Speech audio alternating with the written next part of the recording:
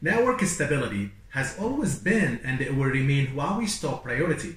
We go to support our customers wherever they need us and whenever they need us and provide all of our power to provide ubiquitous connectivity in all of the countries and regions that we operate.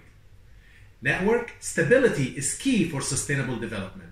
Huawei believes that the role of the technology is to protect our planet, safeguard our privacy, and also build a better future for the planet Earth and for all its inhabitants.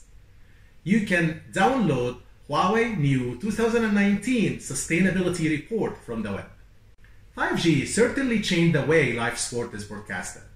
Multiple on-site cameras make sure that all of the angles are captured at the same time, with the audience have the ability and the flexibility to choose their preferred ones. You couple that with 360 degrees viewing angle, the audience viewing experience is elevated to an unmatched level.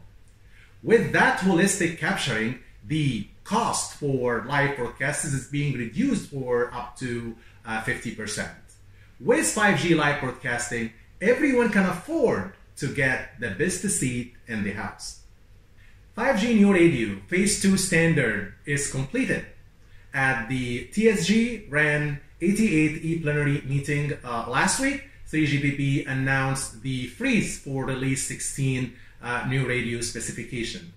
This was done thanks to the collective hard work for global industries and also close collaboration. This is the first 3GPP release actually to be completed virtually due to the current pandemic.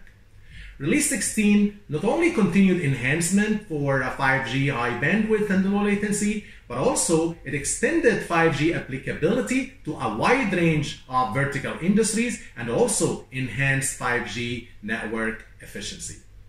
GTI announced its 5G Global Device Initiative in the GTI Summit 2020 to promote 5G devices supporting multi-mode and multi-band, and that to realize global roaming and economy of scale.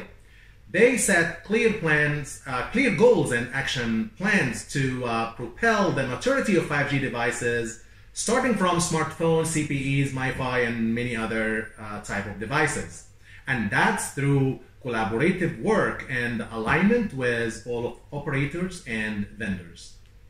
5G certainly give operators many attributes to control their pipe and also innovate in service offering. 3 Hong Kong is offering a new 5G Live Up broadcast solution.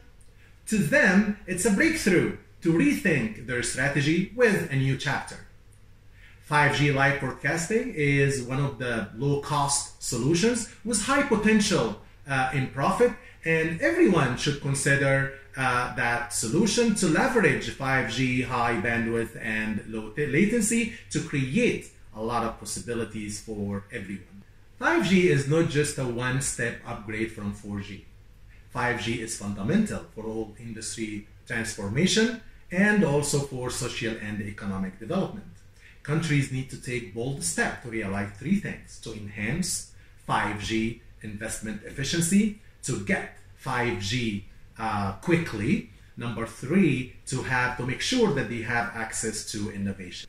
Oxford Economics released a report to assess the cost of limiting a key 5G supplier from participating in Europe, 31 European markets.